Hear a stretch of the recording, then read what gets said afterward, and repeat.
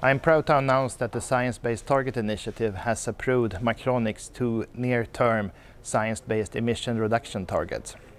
This approval highlights our strong commitment to do our part to limit the global warming. And we do this best by supporting and accelerating the transition in the electronics industry. Our targets therefore addresses the emissions from use of our products, and this is in addition to the emissions from our own facilities and cars. We recognize that action is urgent, and I'm pleased to see that we now have a solid base to reduce greenhouse gas emissions in line with the Paris Agreement.